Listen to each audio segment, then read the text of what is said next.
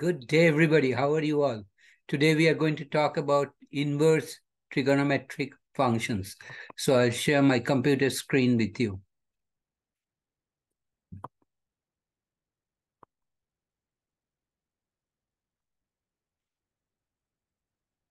Since find the exact value of y. There's a part A and then there's a part B. So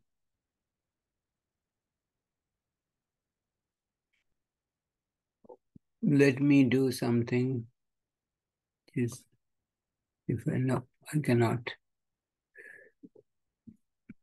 So the first thing I will do is I will reduce the size of the font so that I can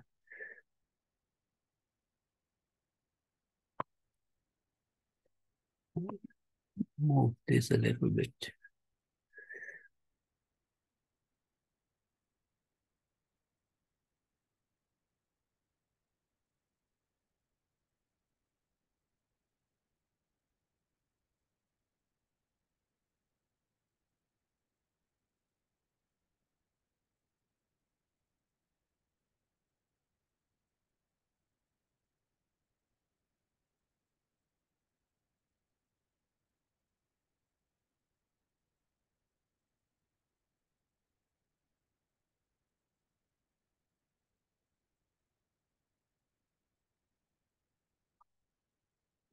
Okay, so solution.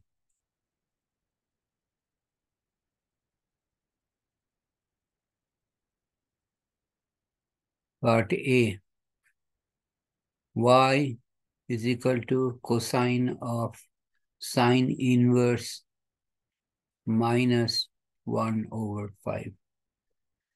So as you know, sine inverse minus 1/5 is an angle we are talking about. So if it is sine is opposite side divided by hypotenuse.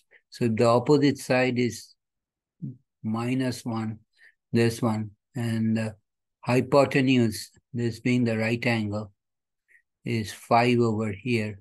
So this is the angle we are talking about. So this reduces to y equal to cosine, and sine inverse is the angle. So it's cosine of theta. Now, cosine of theta. Now we know cosine of theta is equal to adjacent side by hypotenuse.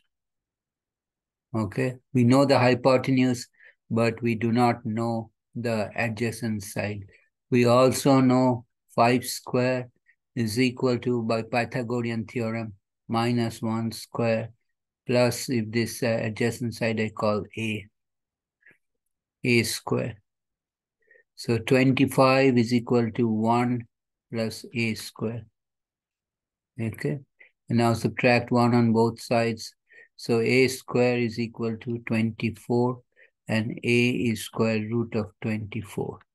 So cosine of theta, which is adjacent by hypotenuse, is square root of 24 divided by 5. That is the answer for part A, square root of 24 by 5 answer. Okay, now we will do part B. Y is equal to sine inverse tangent of inverse. So again, this is an angle, 7/2. So remember the definition of tangent. Okay, so is opposite side by adjacent side.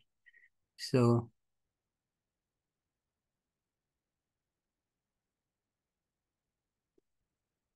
so let me make this a little bigger. So this is the angle, let's call this phi. Then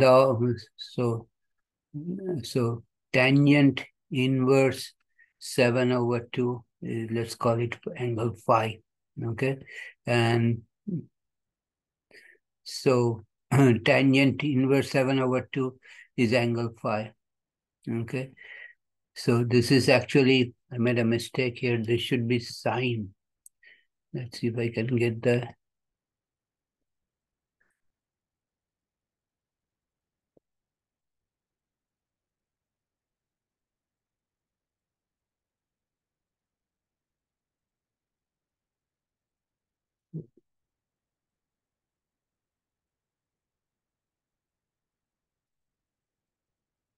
here is this. So sine of phi is what we are trying to find out. Now tangent is opposite side. So if I'm now back on this, so this is 7 and this is 2. So we sine of phi. So y is sine of phi. Okay.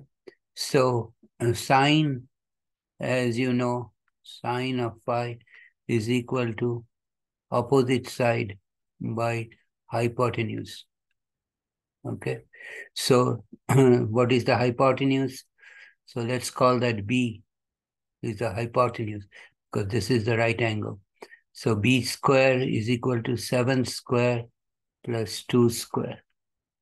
So B square is equal to 49 plus 4 is equal to 53. So B itself is square root of 53. So this is square root of 53. So Y, which is sine of phi, is opposite is 7 divided by square root of 53.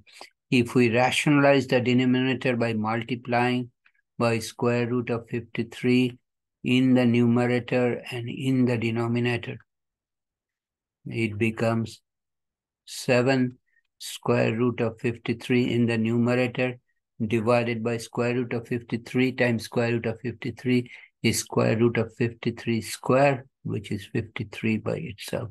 So this is the final answer for part B. So I will stop here today. If you have any question or comment, write me a note. I'll get back to you as soon as I read the note. If you like this video, please share with your friends. You and your friends, please subscribe to my channel by hitting the red subscribe button. I'll come back next time with another interesting problem, interesting solution. Thanks for watching. Take care. Have a nice day. See you next time. And stop the share and end.